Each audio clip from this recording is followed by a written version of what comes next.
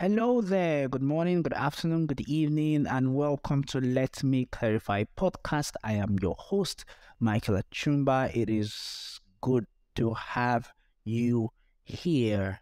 Let Me Clarify is a podcast that focuses on finding the middle of the road concerning Christian doctrines and everything faith, love, hope, and of course, Jesus.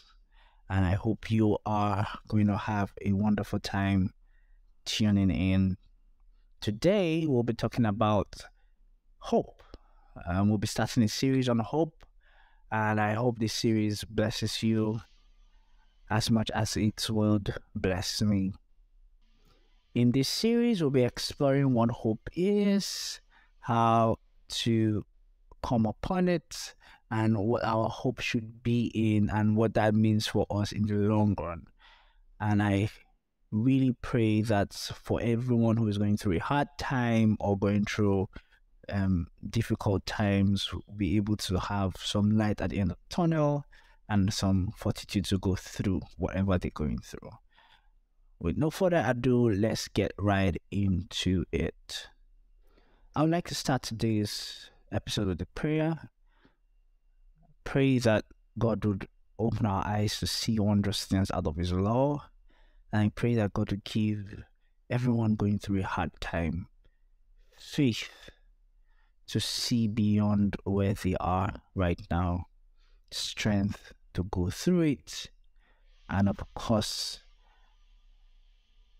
a spirit that is able to break through and not get depressed by what is happening towards them. In Jesus' name, amen. So I would like to read two texts for today. I'll be using the NIV today. So the first text will be from 1 Corinthians 13 and verse 13 is popular scripture. It says, "And now these three remain: faith, hope, and love. But the greatest of these is love." Second text will be Hebrews 11:1, also a popular scripture. "Now faith is confidence in what we hope for and assurance about what we do not see." I would like to first of all say that what the word hope means is vast. It has about 4 different meanings, and what it's understood as in contemporary times has become more and more around what we call wishing, or I think the word is wishing, where we just want things to be better in the future. We just want things to be some way later on. We are not sure it's going to be that way, but we just, like we say, hope for the best. So I would start by reading through the verb hope,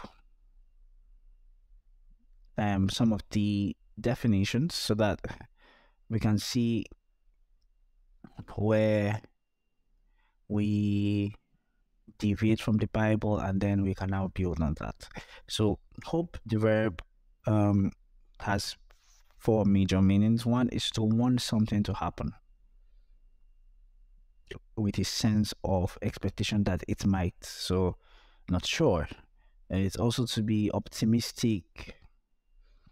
It's to place confidence, to trust with confident expectation of good, usually followed by in. So that's to hope in something, and of course to wish. So it can be used instead of "I wish you all the best," you can say "I hope you all the best." So over time, hope has always connoted something wishful, something you want to happen, or you think could happen, and you are expecting it to happen without. So the idea of surety and confidence is something that is very, very rarely mixed with hope. But in the Bible, the word that is translated hope actually means confidence. So in more modern translations, most of the places where the King James will say the hope is going to say confidence. And that connotes something completely different from what we know as hope. And that brings us to why hope is important to us as Christians. I read the first text that says 1 Corinthians 13, I think, verse 13. It says, when everything is gone, faith, hope, and love would remain. That tells us that hope is something that we carry beyond where we are right now and what we are doing right now. It's something that is eternal, just like faith is, just like love is. And it's important for us to really get a feel of what this actually means. So the third definition of hope seems to be what the Bible refers to when it uses the word hope, which is to place confidence, to trust with confident expectation. And it says usually followed by in. So you have to have hope in something. You have to have confidence in something. So when the Bible says faith is substance of things hoped for, it means faith is how you act when you have hope. I know we just finished a faith series, and I think we even quoted a scripture, faith is the substance of things hoped for. So faith actually is how I act, talk, move, walk when I have hope in Christ. That is a beautiful definition of what faith is. So you as an individual, as a Christian, it is imperative that you have hope. Like hope is fundamental to your workings as a Christian. Hope is totally fundamental to it. It is the bedrock of faith that we have. We can't have faith if we do not believe in something, we don't hope in something. And as Christians, our hope is in, of course, God, and more specifically in Christ Jesus, who died for us, who gave his life for us, and has given us promises upon promises upon promises. Hope is something that comes when we latch on to promises and have confidence in those promises. All throughout the scriptures, there are promises from Genesis down to Revelation. There are specific promises that we can place our hope in, our trust in, our confidence on. And it's one of the reasons why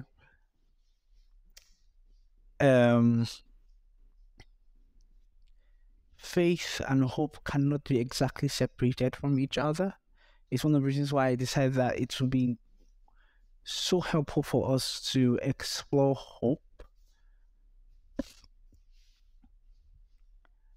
just after speaking about faith, because we need to understand how do we come upon faith like we do. It means we need to have some kind of confidence in what we are putting our trust in. That's why hope is so important. Every time I think of it and I meet people tend to see life based on how much hope they have about their lives. So people who have hope that they could make something out of their life, behave in the now differently for somebody who has hope that nothing good is going to come out. So I know there is a connotation of hope being always positive, but if you have confidence in something bad happening, there's still some sort of hope.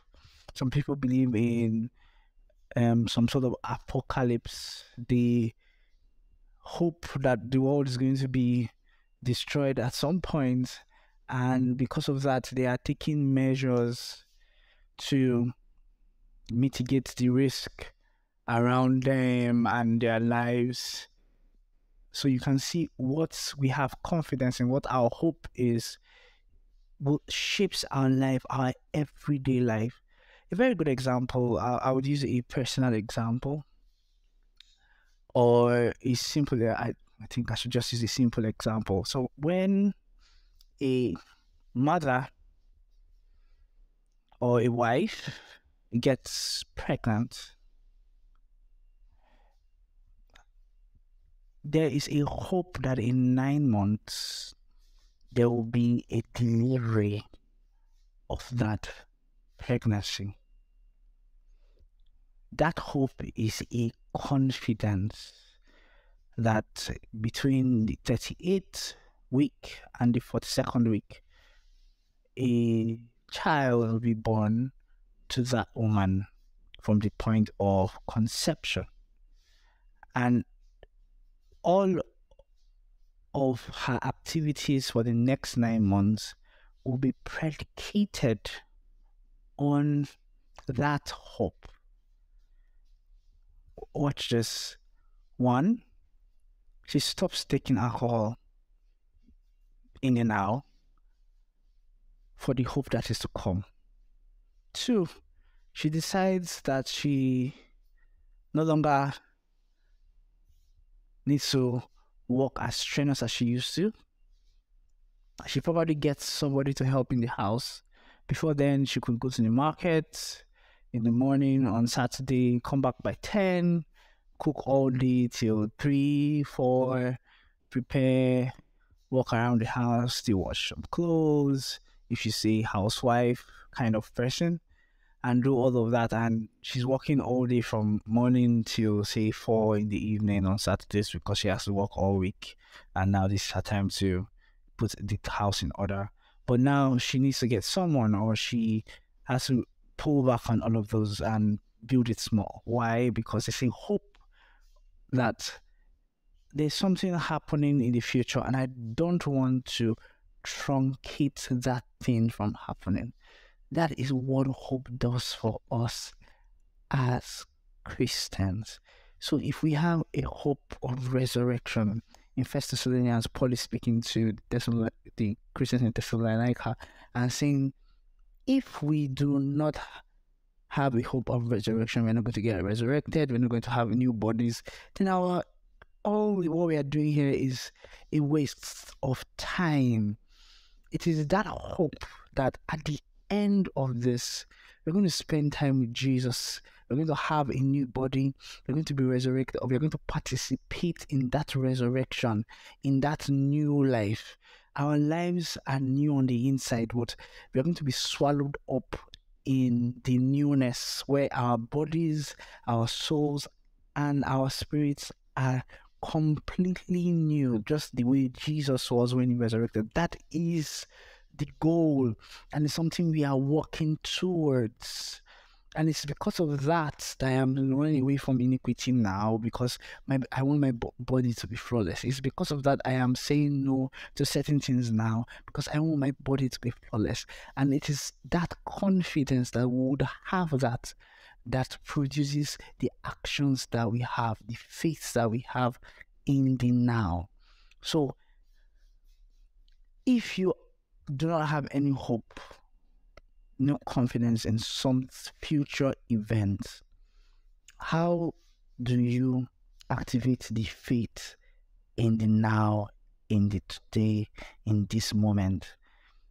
This is where people miss out on being able to go through hard times, struggling times. This is where people miss out on being able to stay the course. Every single person who goes into school is expecting to graduate in a certain period of time, and that is that hope that keeps them running through. Every person who goes to the market is going to the market because he has a hope of getting stew or soup ready, and it is that hope that makes the person in the now get money, get in a taxi, or drive down to the market, buy certain foods, get back, put on the gas, and prepare. All that in the hope of eating a meal. So, my question to you today is, do you have hope? What is your hope? What is your hope in? What is your confidence? You need that in this life. Life is hard. Trust me, life can be hard. You may have to go through trials and temptations. You must have to go through trials and temptations. It's not may. It's guaranteed. In this world, you will have issues. That's what Jesus promised us. But be of good cheer. I have overcome the world. It is that hope of being an overcomer at the end that helps us go through this. So find your hope. While going through the scriptures, what is that? What are those promises that you can embrace and hold on to that would activate your faith in the now? And I pray that as you do that, you'll be able to go through life with your head held up high.